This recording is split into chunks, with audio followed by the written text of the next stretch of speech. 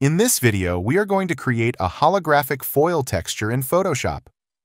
To get started, create a new document with any size you require, setting the resolution to 300 pixels per inch. Set the color mode to RGB color at 8-bit with the sRGB color profile, then click Create. Next, activate the Rectangle tool and click on the canvas to open the dialog box. Set the width to match your canvas width. For the height, enter your canvas width divided by the number of colors you want to use for the holographic effect. In the Options bar, select Shape. Open the Properties panel. If you don't see it, go to Window, Properties. In the Properties panel, set the stroke color to None, then apply the first color. You can use any color you like, but if you want the same colors as in this example, set the first color to FF66B2.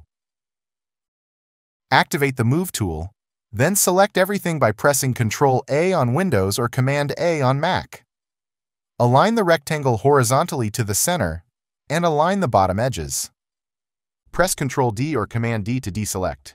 Next, duplicate the rectangle by Alt-dragging on Windows or Option-dragging on Mac, then snap the duplicate to the original. Click the small rectangle icon to change its color, then apply the second color, 5C85FF.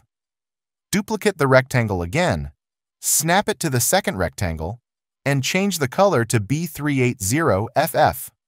That's for the third color. Duplicate again and change the color to 66FFFF.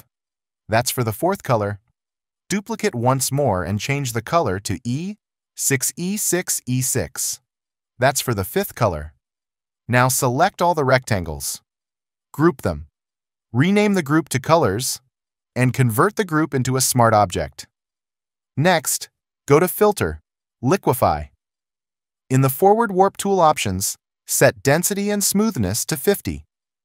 It's recommended to keep these values at 50 or lower to prevent the liquify effect from creating rough edges. Enable Pin Edges, and make sure the Forward Warp tool is active. Use the square bracket keys to adjust the brush size.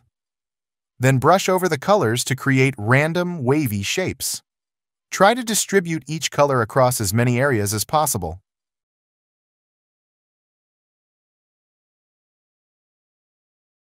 Once you're satisfied, click OK.